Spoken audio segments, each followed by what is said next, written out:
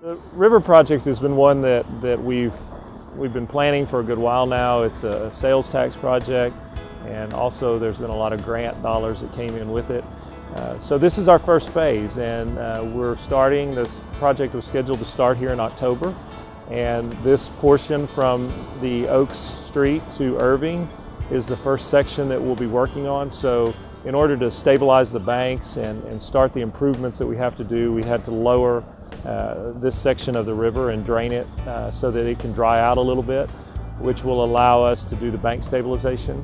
This particular part has a lot of bank stabilization that's already been done. As you come down here, you can see the riprap that's already in place, but there are some sections that need to be stabilized. We'll be doing that, as well as some other work along the banks. You know, one of the elements as we drain the river is to look at, cleaning some things up. We always try to do cleanups along the river, but a lot of times that's our parks crews or inmates who help us out in many situations along the banks or in boats just trying to pick up stuff. So this gives us an opportunity to also clean out any trash that's in the bottom of the river. We did a lot of dredging in the very beginning. A lot of people saw that going on last year.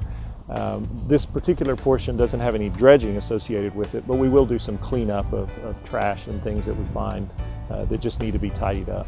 The next section will be the upstream portion back up towards Santa Fe Park, or the golf course. And we did this lower section first. Of course, we released some water here to let it downstream and coordinated that so that we wouldn't lose the water. But when we start on the phase upstream of this, we'll let the water out of the upper stream portion to fill this downtown section back up so that we can save as much of that water as possible. This project is got a lot of elements to it, which makes it kind of exciting. The bank stabilization, of course, is very important. We've had trees that are falling off in the river as those banks erode, and so we've got to stop that erosion. So that is one of the major components that we're focusing on.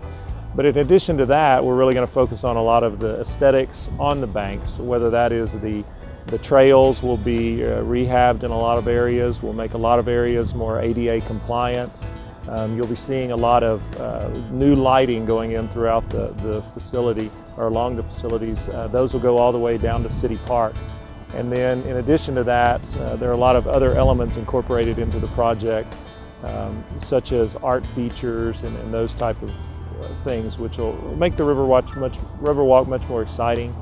You'll see lighting going in on the bridges, LED lighting that'll change in colors and so forth. So a lot of elements all going in addition to just the bank stabilization. The entire river project is anticipated to take 18 months to complete.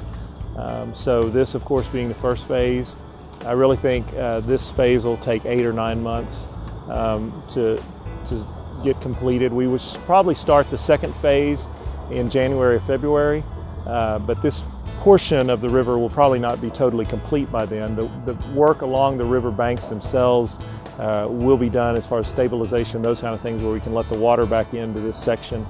But a lot of our lighting work and artwork, those kind of things will probably still be going on.